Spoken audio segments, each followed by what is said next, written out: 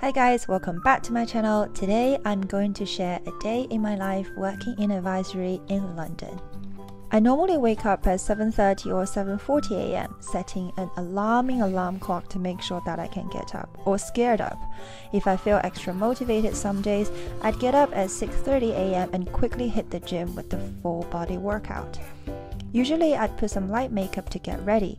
Looking energized will energize me to start the day fresh. Eyebrows and blush are possibly the most important part in this step. I'm really bad at doing my hair, so I normally just do a low ponytail and tidy up the small hairs with hairpins. Voila, fresh. Office policy is now 3 to 4 days a week. Dressing attire is typically business casual.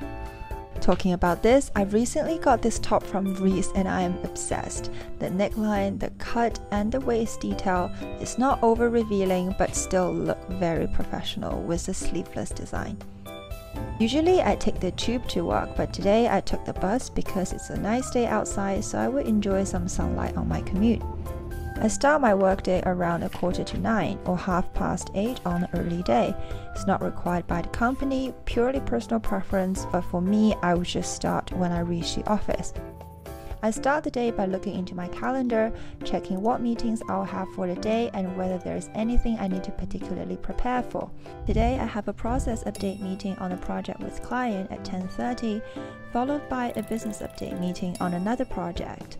In the afternoon, I've got internal catch-up at 2 to discuss the key areas and action items for the second project, followed by a doctor appointment at 3.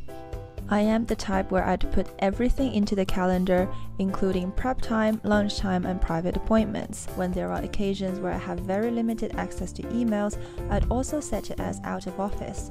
It also helps other people understand my capacity and availability for the day. I work on debt side of advisory, where we advise companies on securing debt financing.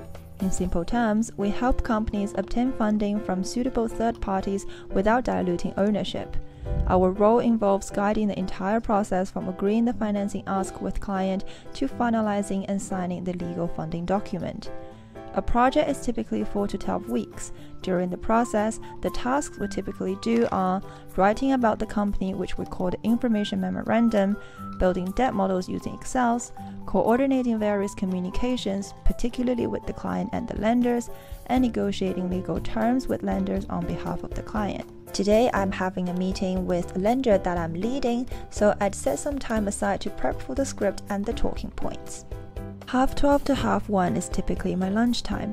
I try to bring home cooked food these days to save money and eat more healthily. After lunch, I typically have my second pick-me-up coffee of the day before entering another block time. I usually drink 2 coffees per day, one from the office and one from a cafe nearby.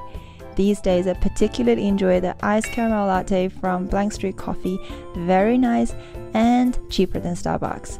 Because I do often buy coffees outside, I made a video comparing which UK coffee chain offers the best value through their reward program. Do check it out if you're interested. Whilst we're having lunch, let's talk about team structures. The whole team consists of partners, directors, senior managers, and senior associates. Your day-to-day team will be your project team.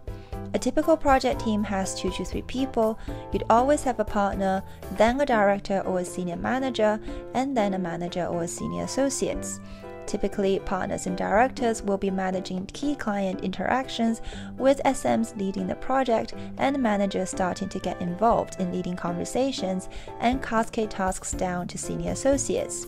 In terms of execution and review flow, managers and senior managers would typically take on more technically difficult tasks and review essays work before partners see the output. The partner will then leave comments after review for the team to address before the materials eventually go out to the client. The core of an advisory job is to advise. This involves a variety of correspondence. This involves communication with lenders, responding to their questions, understanding the rationale behind their offering and requests, and with clients, keep up with the latest development in their business and updating them with lender feedback.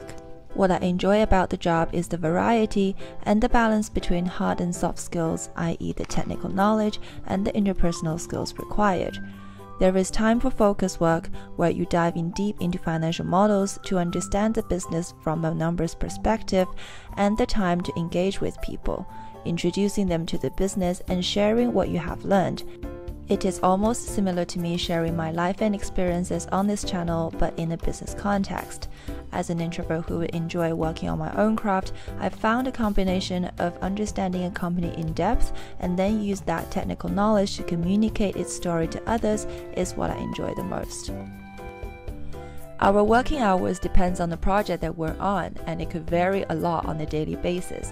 Sometimes we can be off at 5:30 sharp, and there are other times we need to work late and even on weekends.